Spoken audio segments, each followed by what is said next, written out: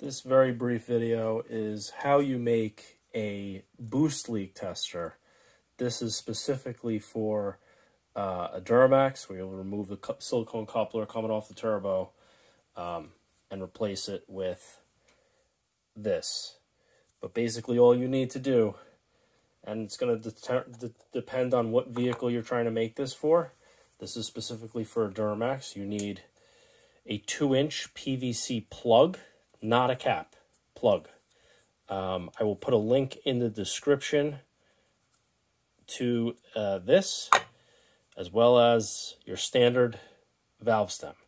I'll put a link to both of them in the description. All you need to do is drill a 1/2-inch hole through this, stick this through the hole, pull it through, and you have a boost leak tester. So for the Duramax, you need a 2-inch PVC plug. For any other vehicle, you could do this the exact same way, just you obviously didn't know what the diameter of the coupler is that you're going to hook this up to.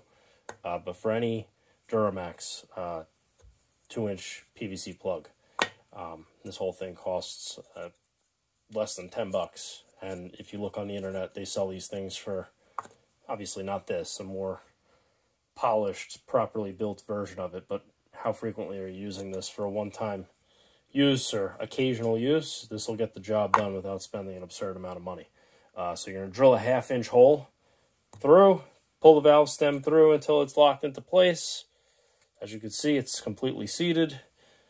And that's it. Then you're going to hook this up. You take the coupler off your turbo, pop this in there, tighten this on into the coupler, and run your air compressor into it. Obviously, it would be best if you have a tire inflator that has a gauge built onto the actual handle, so you can see what you're putting in, or a regulator on your compressor to regulate it to the PSI that you wanted to hear. But as soon as you start filling this up, get it up to like 20 PSI, you'll hear where your leaks are coming from, if you have them.